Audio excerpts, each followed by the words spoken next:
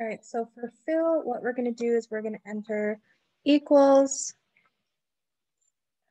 today, and then this will pop up. So we're going to press tab and enter. And what that's going to do is every single time you open the spreadsheet, it will generate the exact same date for today. So if we open this tomorrow, it will be June 17th and so on and so forth.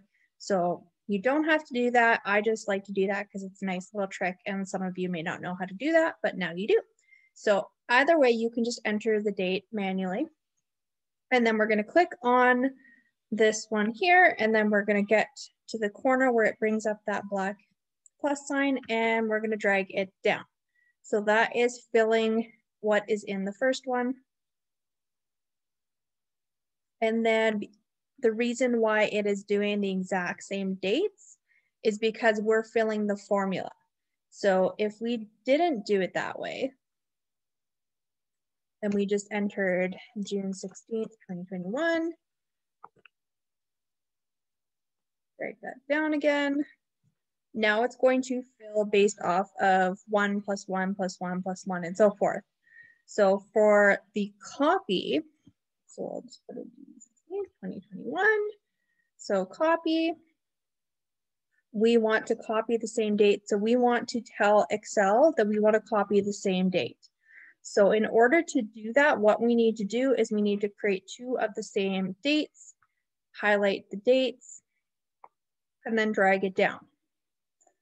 Okay, so we have fill, we have copy. Now we're going to do monthly. So June 16th, 2021 and July 16th, 2021. So this is telling Excel that the dates that we want to copy down and fill down is based off of every month.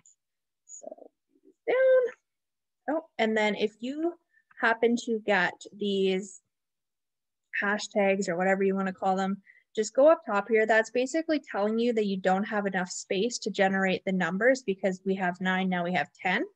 So we're going to have a smaller amount of space. So we're just going to go up here so that it gives you this black icon here. Double click that, and that will adjust the width. Okay, so now for weekly, June 16, actually, you know what? Just for easy sake, because I don't feel like bringing out my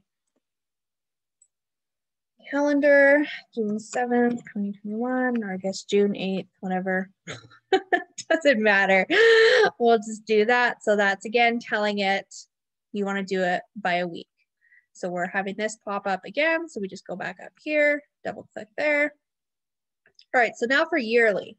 So I'll say January 1st, 2021 and January 1st, 2022. Again, this is now based off of the dates of 1 year apart. So now it's going to do it based off of the year. So that is how you auto-populate the dates and fill it in for yourself.